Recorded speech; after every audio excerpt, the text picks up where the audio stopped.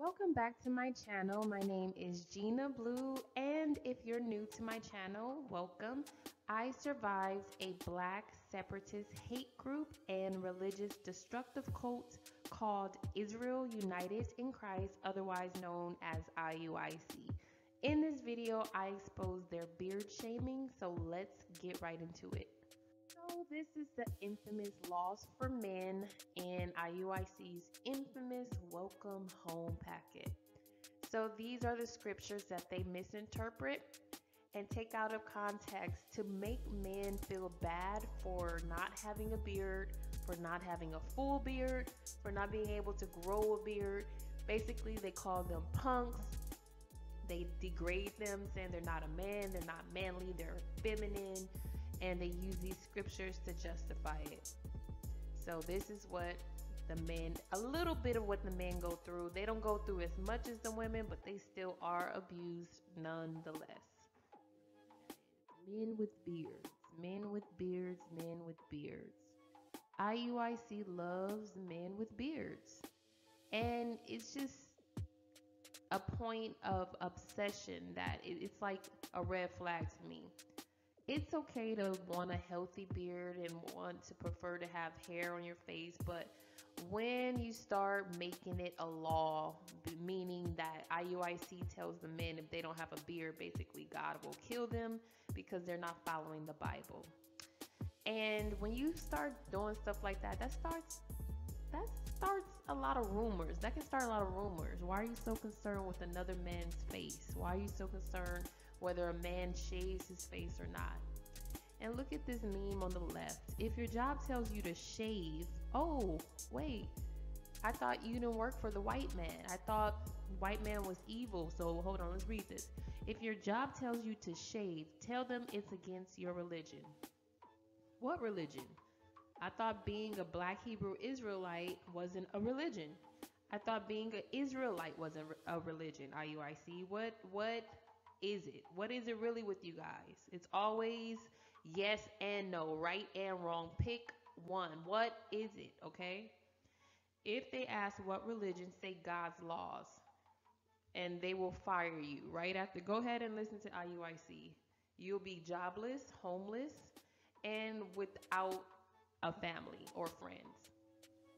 False expectations for men. So on the left, this is what IUIC expects all men to look like, essentially, or at least they think they look like this when they have a full beard, okay? On the right, this is reality. A lot of men do not have full beards. They don't have healthy beards. Some have patchy hair. Whatever genetics they were born with, that's what they have. But IUIC like to poke fun at these type of men who have patchy beards or who can't like grow a beard or who genetically just can't even grow facial hair. They will make fun of them, poke fun of them. Everything's always in a form of a joke. Everything's always in a form of a joke, and using Bible scriptures in the joke too. So this is just something that y'all should pay attention to when you see IUIC. With a great beard comes great responsibility. Y'all so original. Y'all are so original. With a great beard comes great responsibility. I never knew facial hair can make you have great responsibility just by having facial hair. Wow. Sound familiar? Where have we heard that from, y'all? So this is the scripture IUIC used to justify men having or requiring to have a beard. And this scripture in particular is the one that states not to mar your beard. They obviously do not know the definition of mar because they tell their members that mar means shaved.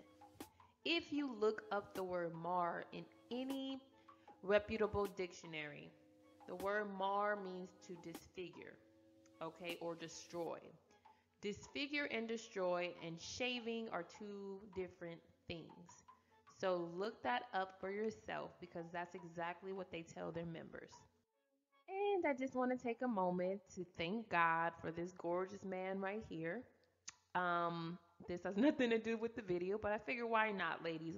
Let's just take a moment to admire this handsome king right here while I go ahead and finish off this video. So, if you want to tell your story, remember to reach me at speakup@survivorsofreligiousabuse.org. Speak up at survivorsofreligiousabuse.org. You can also check out my story on survivorsofreligiousabuse.org. And if you want to be a survivor, a supporter, please, please, please don't hesitate to donate if you care. And check out the BBC documentary, The Murder of Joy Morgan. I will see you guys next time. Thanks for watching. Peace.